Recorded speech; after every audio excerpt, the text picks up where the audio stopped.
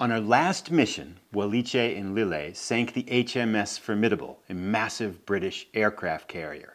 Sitting behind the jetties in Algiers harbor tonight is the HMS Furious, another British aircraft carrier. So the big question we ask tonight is, can Walliche and Lille sink a carrier on consecutive missions? They'd become Italian commando heroes in our 9-mission campaign game with By Stealth and Sea. Tonight is our 7th mission, and it takes us to Algiers harbor. We have an even bigger goal. We're trying to beat our historical counterparts over the course of this 9-mission campaign. After 6 missions, our historical counterparts have 49 points.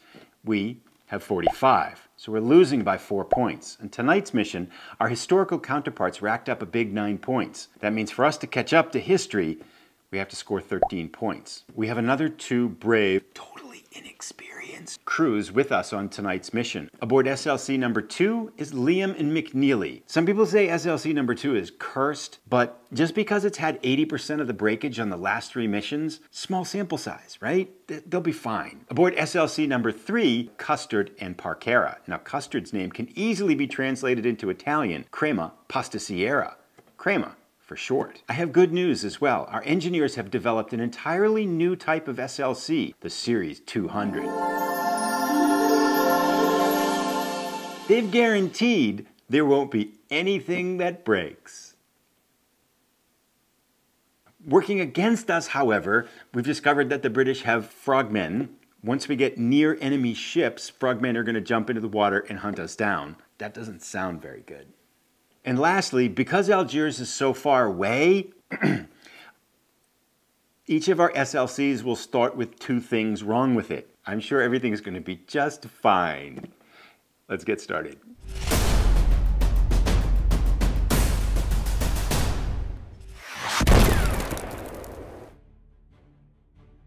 Here's a look at Algiers Harbor on the night of December 12, 1942. Our 3 SLCs will start in the northeast corner of the map. They'll need to make their way across the open water and approach the harbor, which lies over here. Our targets of opportunity lie on both sides of the torpedo nets here. We can see inside here our greatest target is the HMS Furious, an aircraft carrier that would have to cross the torpedo nets and make our way inside the harbor to strike. However, we do have some good cargo ship opportunities as targets here as well, some 2-point targets there. It may not be worth crossing this torpedo net to try to get 3-point destroyers when the difference is only 1 point. We'll see how things look as our crews get near the mouth of the harbor. As we look farther to the south, we can see that we have cargo ship targets here outside the harbor and more lucrative targets as well behind the jetty and inside the torpedo nets. We'll have some decisions to make as we draw close. Here's a look at what our SLC 200 series means for our crews. Repair checks will be a 4, 5, or 6 instead of a 5 or 6, so our battery, transmission, and ballast tanks have been improved for this mission. And we're going to need it because each SLC starts again with 2 faults at the start of this mission. So each SLC will have to roll to see what 2 things have broken before this mission even starts, because our starting card just isn't any good for this mission. For the defense, whenever one of our SLCs gets in the same location as a target, we have to roll for underwater dive teams that could detect us. If it's a Navy ship, like a destroyer or high-value target, that detection number is a 9+. If it's a cargo ship, it's an 11+. Let's start out to see the problems that SLC number 1 has. Now, this is manned by Walliche and Lille, who in our previous mission sank the HMS Formidable. We've given them an extra point of piloting skill with that experience point that we gained. We're hoping for minor damage with these and hoping that they can be repaired. Let's see what our first fault is. We'd prefer not to have a wetsuit fault. Okay, I didn't plan that. I really didn't plan that. But a repair check is a 4, 5, or 6, so there is some potential here that this will actually work out okay. Hoping for a 4, 5, or 6, because if the wetsuit breaks, they immediately get stunned, which is bad. A 5, excellent, good. So Walliche and Lille continue their good fortune in avoiding problems by bringing out their exquisite repair skills. Let's see what the second fault is now.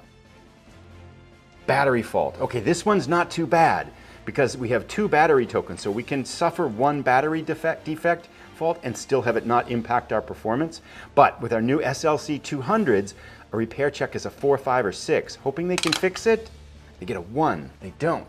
So the battery breaks and we lose that. Now if they get another battery fault, their SLC is immobile for the rest of the mission. Let's come down to SLC number 2, manned by our new volunteers, Liam and McNeely.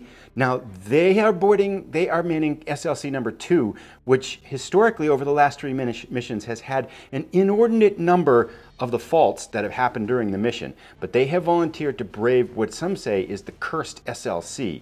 Let's see what their first fault is. Breathing gear fault. Okay, this is not so good. It was one of the things I was thinking on upgrading instead of the SLC series, because if they lose that, that means they will have no repair tokens available, and the repair check is a 6. So it's looking like they're going to lose that right away. They get a 1, which is about as far away from repairing it as you could possibly hope. So they lose that breathing gear token, which means they're -1 stamina and they cannot re-roll anything that happens to them. Let's get their second fault now. Breathing gear would be good because that would mean, the ballast. Okay. The ballast means they have to stay up on the surface until they fix it. That could be perilous here because we don't like the surface anymore. But our repair check is a 4, 5, or 6. Let's see what kind of repair skills Liam and McNeely have. 2. Okay, that's not very good. So their breathing gear is broken and their ballast is broken. That means they can only stay on the surface until they can fix it. We're going to fix it in the very first turn though. All right, SLC number 3. Now this is custard in Parkera, but custard is crema in Italian. So here we go. Let's see what their first fault is. The dreaded wetsuit fault. No, they would be stunned if they don't make this repair check, and that starts off a sequence that usually ends in missions ending quickly and badly. We need a 4, 5, or 6. This is a huge roll for them starting out. 2. That's terrible. You know, the wetsuit is so bad that I'm thinking we might want to re-roll that already. You know, we're actually going to do it. We're going to use our breathing gear fault and we're going to roll that again, because if they get the wetsuit broken, it's just really bad. So we're going to try it again and see if they can fix it.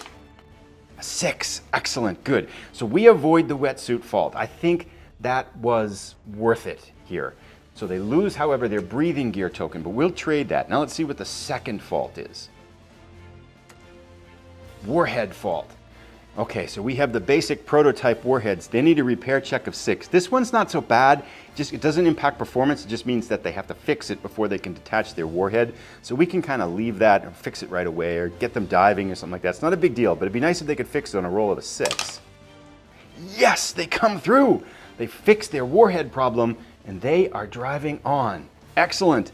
Okay, so all in all, from 6 problems that we've handled, that's not too bad. SLC number 2, with their ballast and breathing gear, probably the worst off of the lot.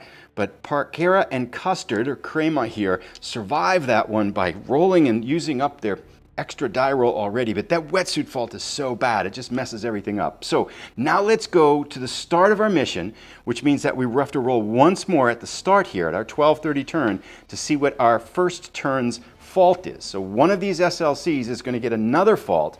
It's usually the cursed SLC, SLC number 2. Of course it is.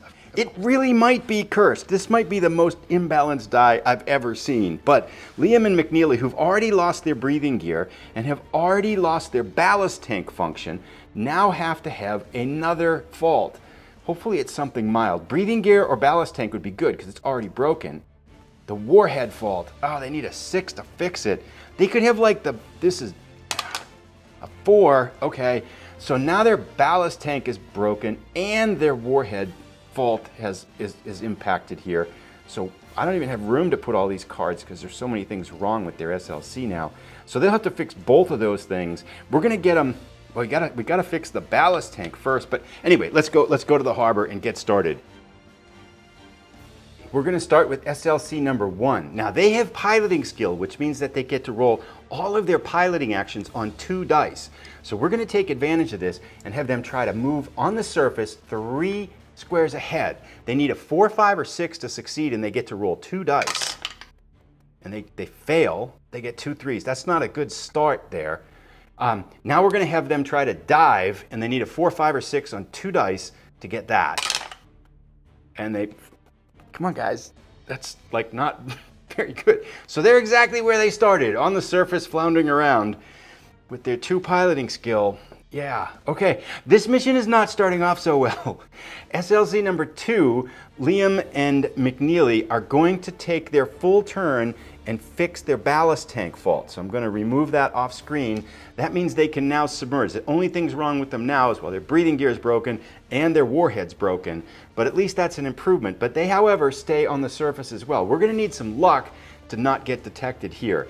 SLC number 3 can actually function. I want to get them underwater because we're starting off rather grim here. They're going to use all of their action points and just dive. So now it comes to the detection phase. I'm going to do this off camera and I'll show the results in a minute. So at the end of the detection round, SLC number 2 gets detected by spotlights and then a patrol craft. SLC number 1 and SLC number 3 managed to avoid detection. So we've got some problems here because we've got both SLC number 1 and SLC number 2 on the surface at the end of our first half hour here. This patrol craft readies itself for the 1 a.m. turn, and let's go to that now. We're going to roll to see which SLC has a fault check. It's almost always SLC 2. Hopefully not this time. It's 3. Crema and Parkera have a problem. Let's go see what that is. All right, let's see what their fault is here for this 1 a.m. hour. Transmission fault, a repair check of a 4 or 5. This means they can't make a full move, so they're probably going to want to fix that right away. It doesn't put them necessarily in any greater peril, however. So a 4, 5, or 6 would fix it right away. They get a 4 and they fix it right away. Nice work, gentlemen. That takes that out of the equation. Let's go see what we're going to do now here in the 1 a.m. move. So we're going to start out now with SLC number 1. They're going to try to get out of here by diving and then moving forward. Let's see what we get. They get a 6 and a 2. They successfully dive, which is good. Now we're going to have them try to make a full move under the water. Could we move away 1 to get out from under this patrol boat? You know, that might be actually a... Now we're going to trust their piloting skill here. They're going to try to move ahead 2 using their piloting skill. They need a 4, 5, or 6. They get a 2 and a 2, so they failed. They failed 3 out of these rolls here. Not a great start for us. So the patrol craft stays on top of them, but they are undetected, which is good. SLC number 3 is going to try to move ahead 1 with a half move, and then they're going to try to power ahead with a piloting move. They need a 4, 5, or 6 in order to be able to pull this off. They get a 3, so they fail, and they'll stay there. Gosh, we're having some struggles tonight. Now, SLC number 2, they're in good shape, but they have a 50% chance to dive, and then they could try to move forward here. But if they're on the surface and they get attacked, it's pretty ugly. I think what SLC number 2 is going to have to do is just submerge, and hopefully when this craft comes in attack, they can survive that attack. I think that's going to give them the best. The patrol craft would need a 9 or better to hit, and I think that's better than staying up having a 50% chance that they'd be on the surface for the attack. That would be pretty bad. Okay, so now we're going to do the detection phase here at 1 a.m. and see how that goes. So in the 1 a.m. detection phase, another patrol boat spots SLC number 2, but SLC number 1 and 3 remain undetected. So now it comes to the time when we move the enemy patrol craft, and it's fairly straightforward. SLC number 1 is going to move to this detected craft and attack it. This is the big pull that we need. We're going to do this one on camera here. SLC number 2 getting attacked right in the start by this patrol craft. So on a pull of 9 or greater, they would get stunned. We're hoping for something nice and low. We don't want their evening to end so quickly. God! We get the deadly 12. So SLC number 2's crew, Liam and McNeely, are stunned. And we have to reshuffle all our deck, pulling out the low card. That's not good. So I've moved their status to stunned. Fortunately, this is looking pretty grim here. Well, this craft gets activated. We're going to reactivate all of our card deck here too. We've now got 2 patrol craft bearing down on a detected SLC number 2. I think we might have them do, though, is move forward under the water, and that would have them lose detection, but we'll think about that when we get there. Let's go now to the 1:30 a.m. turn and see which one of our SLCs has a problem. It's 3 again. So the cursed SLC is number 3 this time. Let's go see what their fault is.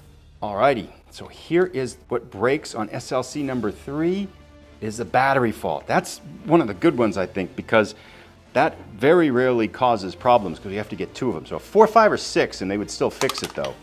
You get a 3, they're unable to fix it. Battery's reduced to 50% strength. Not a problem unless the battery breaks again. Okay, so let's go now to our actions in the 1:30 a.m. turn. So I think we have a plan here. Hopefully this will work. We're going to try to have SLC number 1 with Wallachi and Lille. They're going to move ahead 1 with one of their action points. And then once again, they're going to try to use their piloting skill to move ahead 2. This will take a 4, 5, or 6 on one of these 2 dice. They have not had good luck so far. They get a 6 and a 4. They do this time. So they fly ahead 2 squares and leaving these enemy patrol boats out of range and behind them. That's excellent. SLC number 3, actually SLC number 2, is going to do something similar, but they only have 1 action point because they're stunned. However, we want to have them lose the detection. So they're going to use their action point and move ahead 1 square, 1 space under the water, which will leave them undetected. That'll leave the patrol boats having to flurry around to try to figure out where they are. SLC number 3 is going to move ahead 1 with 1 action point, and then using their piloting skill, they're going to try to do a full move after that. They need a 4, 5, or 6. Ah, they get a 1. Ah, they're having a tough time here. Altogether, I feel like the dice roll gods are not favoring us tonight. All right, so now we go to the enemy detection phase here in the 1:30 a.m. turn. Things looking rather grim for SLC number 2 and Liam and McNeely. They were detected by searchlights halfway through the 1 to 1:30 a.m. time slot. No patrol craft spotted us again, however, but that does mean that patrol craft number 1 and 2 are going to move towards them and attack. SLC number 1 and SLC number 3 again remained completely undetected. I think we must have painted SLC number 2 in neon or something like that because they have just been nailed by every type of detection. So SLC number 2 detected again. That means that the enemy response craft is for these 2 patrol craft to move on top and start dropping depth charges on them. Now, this isn't good because they're already stunned from that first depth charge attack. If either one of these attacks succeeds, they are killed and knocked out of action. Patrol craft attacks need a 9 or greater to hit. So here, their lives are in the balance. We need 8s or less on both of these. A 7, we survived the first one. Here's the second depth charge attack from patrol craft number 2. Ah! It's a 9. Liam and McNeely make it a mere 100 meters forward. They just had a cursed mission. I mean, everything broke. God, they got depth charged twice, but we lost our first crew tonight. Liam and McNeely meet a watery death thanks to depth charges from patrol craft number 2. And our mission is not off to a good start. That brings us to the end of the 1:30 turn. Let's go to our 2 a.m. turn and see what our fault is. Hopefully we get a 2, right? Oh, yes. Okay, so we get a 2. That's at least a little bit of luck. Now let's go for our actions here and see what we're going to do. So SLC number 1 right now is heading right towards this jetty wall. So we're going to have them turn to get in a better line towards their targets. So they're going to try to use their operational skill to do this. They need a 4, 5, or 6 on one of these 2 dice. They get a 5 on 1. So they successfully make an underwater turn.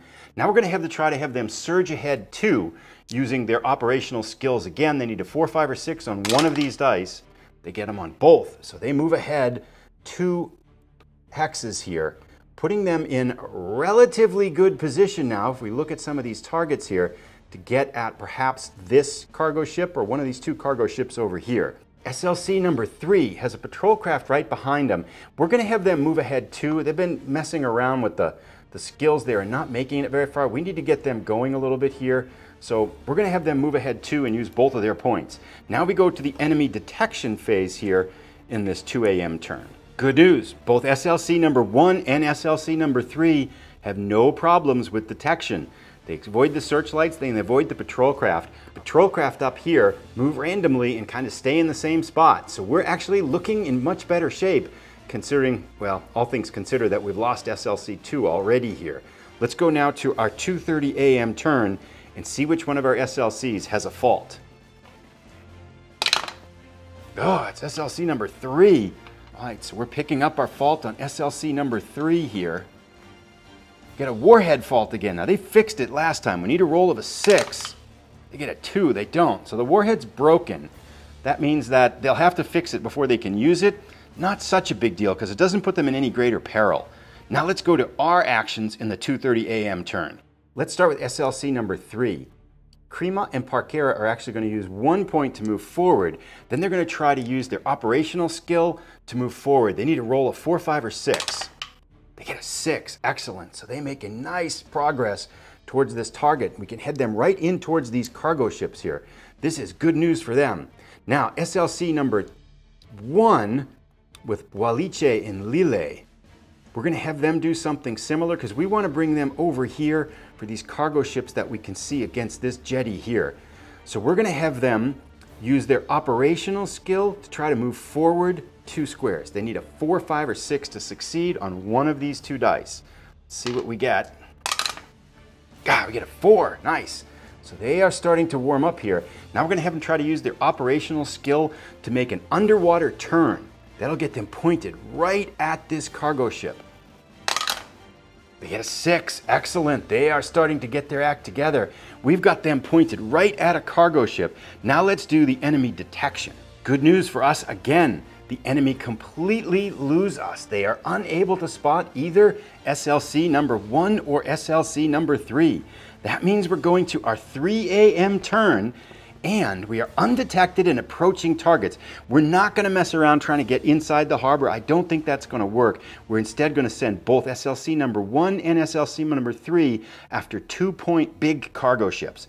Let's see where our fault lies. We're hoping for a 2. Yes, we get the 2 again.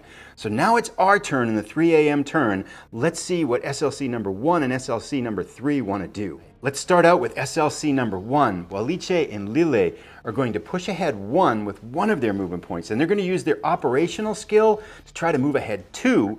They need a 4, 5, or 6 on one of these dice. They get a 6. They move forward. Now this will bring into play the enemy frogmen who are also trying to detect them, but they are now underneath the Empire Centaur. So that's what it's called. Let's now go to Parkera and Custard up here at the other side of the harbor entrance. Now, if they move forward 2 and then try to turn, they're going to spend an extra turn underneath this craft. So instead of that, what we're going to have them, and that would bring in the frogmen into play. So we're going to try to avoid that. We're going to use 1 point to have them move forward and then try to have them use their operational skill to turn and get pointed at this, the Amatam here, which is a big cargo ship worth 2 points. They need a 4, 5, or 6 to succeed. They get a 1, so that fails. So Parkera and Liam are facing the wrong way, but they are near targets of opportunity. Now let's see what the enemy detection is like. With only 2 SLCs left in action and us getting close to the halfway point, we're going to do these now on camera. First up, we need searchlights on 11 or greater to spot us as we're submerged and undetected. We get an 8 for the first spotlight on SLC number 1, Walliche and Lille.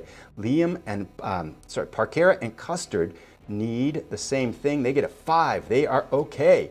Now we're going to go, the frogmen, yes, the frogmen do come into play because the frogmen are going to dive around this cargo ship to see if they can spot Walliche and Lille.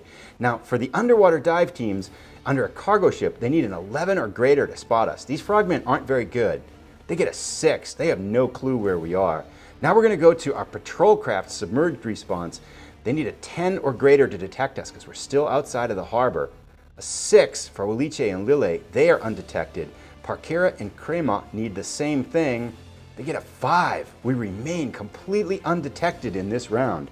That brings us to the halfway point of this mission. We'll be back in the second half of this mission, and I'll put a link to it right here to see what happens. Can Walliche and Lille take out this cargo ship?